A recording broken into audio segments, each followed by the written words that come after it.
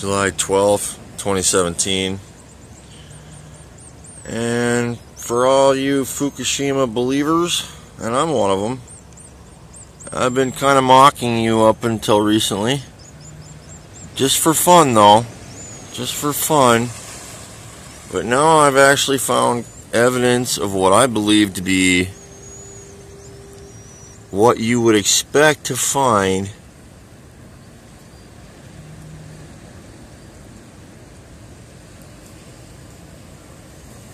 when it comes to radioactive contamination at a genetic level.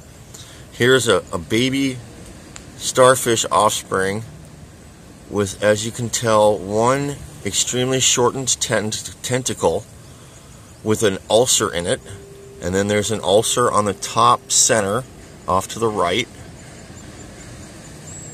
that doesn't look normal.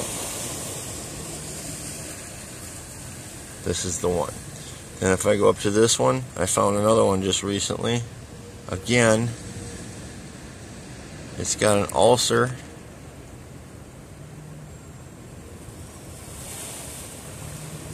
Right there.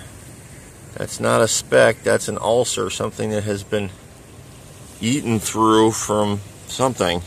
And it was in a safe spot, so I don't think it was from rock or anything. That's an ulcer, and it's what the other ulcers look like too.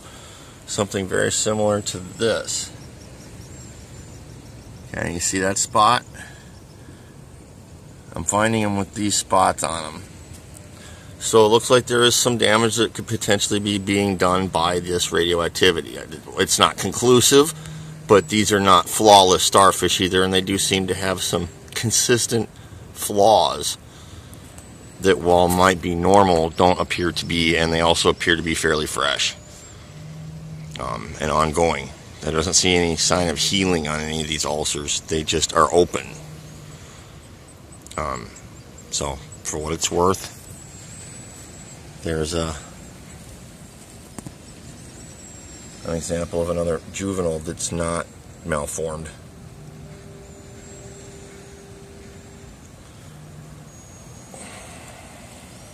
So there you go, beautiful girl Dana. There is some contamination damage, I believe, happening. It's just really hard to quantify when everything's a big secret. And if you want things out of the closet, you gotta talk.